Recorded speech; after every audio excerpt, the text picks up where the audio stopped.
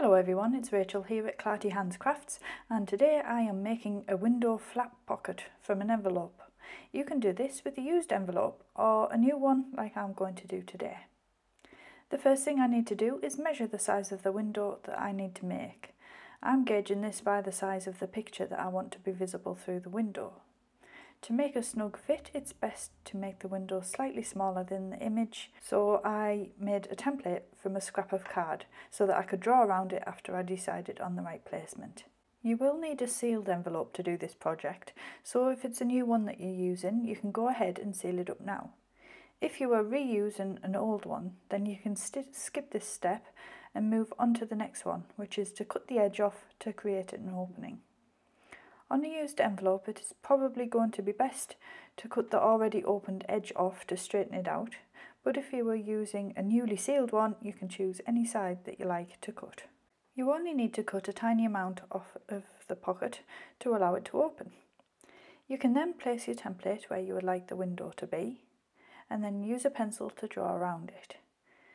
This is going to be collaged, so I'm not too worried about the pencil lines showing through, but you can always rub them out afterwards if you don't want them to be seen. I used a steel ruler and a craft knife to cut it out, but a pair of scissors would do the job just fine. Here you can see that you'll be left with a pocket with a window hole on the front and the back. So we're going to make some things to go inside that.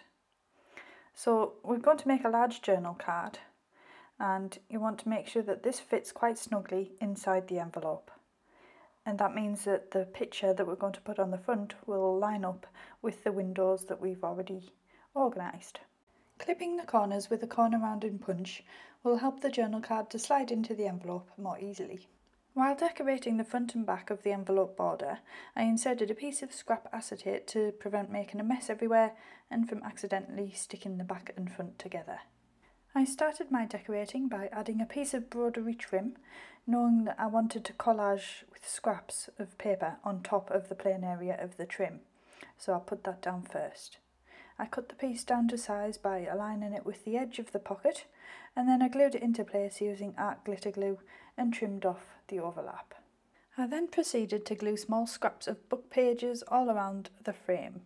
These scraps were taken from a book called Janet Marsh's Nature Diary, which I'd never heard of before, but it contains lots of watercolour images and it's quite similar to the Edith Holden ones. And also there are annotations which are printed in her handwriting, which will be so attractive in projects like this. I wish I could make my handwriting look that neat and old-fashioned. Whoops, sorry about that. That was just the school app giving me a notification about something or other.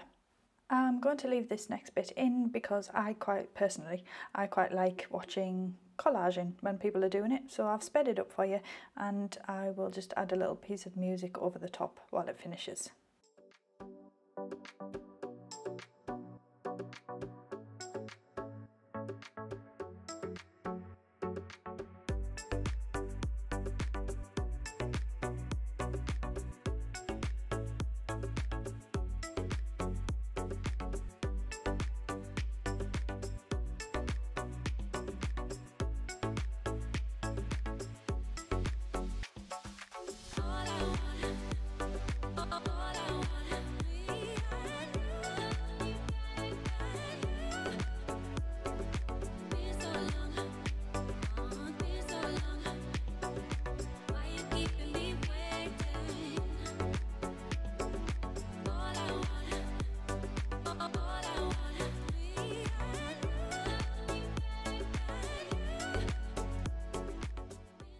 This picture is one that I think did come from the Diary of the Edwardian Lady.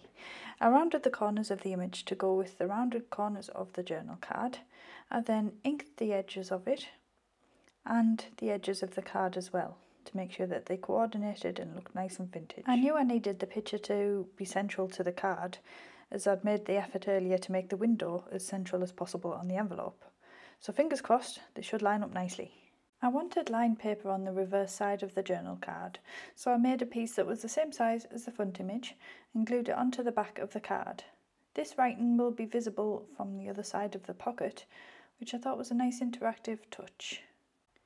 The next thing that I needed to do was to collage on the back panel as well. So I just repeated the same steps as before and tore up lots of little pieces of book page and then pasted them on top of the frame.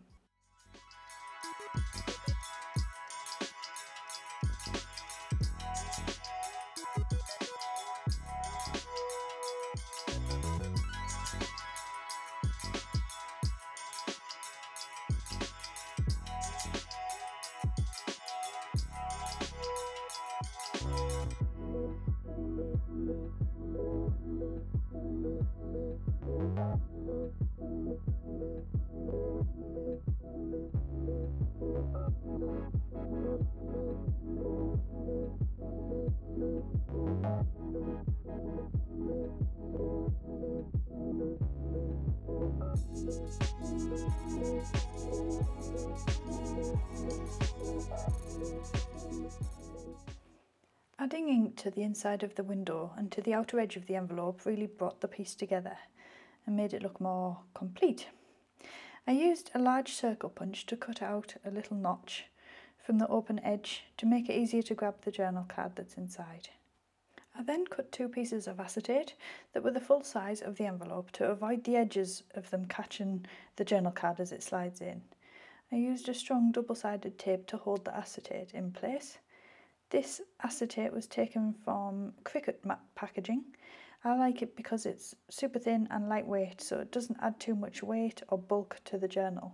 It can be a bit fiddly to get these into place because you want to avoid the tape from sticking before it's in place. And please make sure that you don't stick one piece of acetate to the other. Make sure you get the tape facing the right edge. I wanted to make a little divider tab type thing to pull the journal card out of position. So I think I might have seen this a long time ago, but I can't for the life of me remember who was doing it. But I'm using a large circle punch and leaving a gap to make a hinge. So it's a semicircle but not a semicircle. I then took a smaller punch and cut out 2 more little notches from the edge corners. I don't feel like I've explained that very well at all, but maybe you can see what I'm doing here. And just cut out 2 little notches and then it makes a kind of whale tail type thing. So I popped that onto the edge. I was deciding whether to put that in the middle or like off to one side, but then I remembered that I'd put the thumb notch in the middle, so this had to go in there as well. So I lined that up, opened it out, and then glued down the visible sides. And then when they were glued shut, I was able to flip it over and glue that other bit that I've missed at the start. Off camera, I took the card up to my sewing machine and I stitched around the image and around the edge of the journal card as well. And that just finished it off and made it look a bit more put together. And then that slides in between the 2 pieces of acetate, which are firmly stuck down. And then there you have your pocket. Now the only thing left to do is to attach your pocket to your journal page. And I did this just by making a simple hinge out of a piece of scrap paper, which was also book paper, so it was quite sturdy, but it wasn't quite what you'd call card. And I inked the edges of it so that it would coordinate, and then folded it vertically down the middle. Then added plenty of glue and stuck one side to the inside of the envelope on the open edge and the other side to the back of the journal page so that it curved round.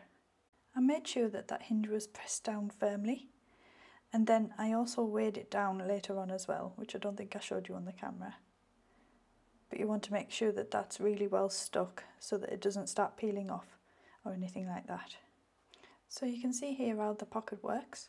I like that it opens on that the edge of the pages, because that means that that little tab that we made is going to be poking out the side of the journal and just add a bit more interest to the foredge of the book.